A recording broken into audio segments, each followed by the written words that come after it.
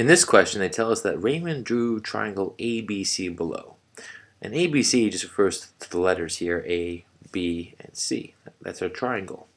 What is the measure of A? They write angle A, like that, in triangle ABC. So they want us to use a protractor and measure this angle. So of course the angle is formed by two lines. So let's get our line tool out here. This line and this one. So we want to measure the arc between them. And to do that we use a protractor. So I'm going to load this video in HD. I don't want it to be too blurry here.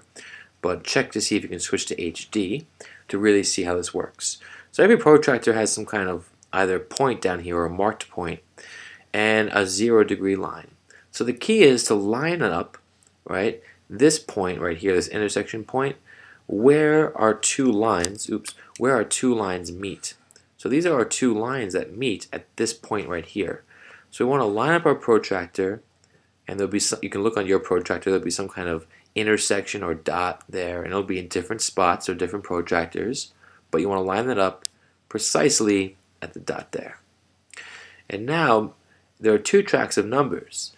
Basically an angle opens up, right? If we assume this is the starting point down here, and then it opens up this way, that means the larger the opening, the larger the angles, right? So we use this inner track of numbers on this protractor, because if you follow the numbers, it goes 0, 10, 20, 30, 40, it's counting up.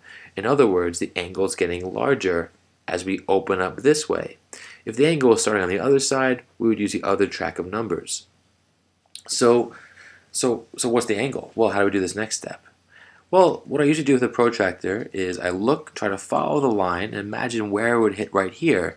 So I see that it hits basically at 100 degrees, right?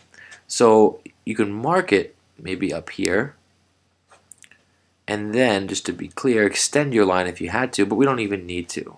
This line reaches the inner track. It's almost precisely at 100 degrees, so I would say angle A is about 100 degrees. Now for the next part they say, hey, what's the, draw an angle that measures the same number of degrees as angle B. So first let's measure angle B. Where is it? Well, angle B is right here. So again, we line up our protractor to hit that intersection point, like that. There it's lined up. And this time we're using the outer track of numbers because the angle's opening this way, right? The second line's over here. So what's this angle measure equal to? Well, you'd get your pen and you'd find where this line meets out here, right? You can see it basically hits at 50 degrees right there. So this angle is 50 degrees. And if you're unsure, again, just make sure it lines up right here at the intersection point, and that this line on the protractor, could be a line or the bottom of the protractor, lines up with that other line on the triangle. So we have to draw an angle that's 50 degrees. So let's do that. So we'll scroll down a little bit on the page. Oops. So how do we draw an angle? Well, we can use the protractor. And the way we do it is to first just draw a line with the bottom of the protractor. So an angle is made from two lines. So we'll draw the first one. Right, use the bottom of your protractor as a ruler. Now take your protractor, right, and I would drag it to the end of the line because it's easiest, but you can do it anywhere as long as you mark the point. You're going to mark this target or line it up with the end of the line, just like that. So what that's doing is lining up the intersection point for the next line or the next ray.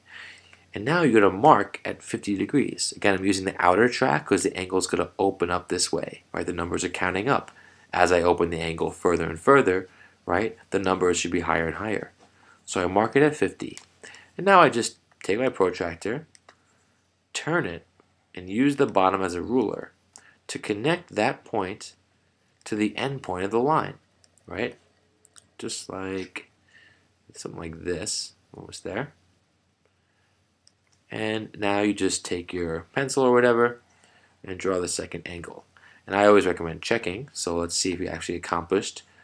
Did we actually draw a 50-degree angle? Again, line up this target to the intersection point. That was the end of the line for us. Make sure that's the 0 point.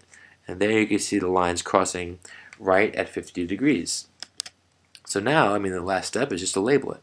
Draw an arc and write 50 degrees on the inside and you're done. Alright, thanks a lot.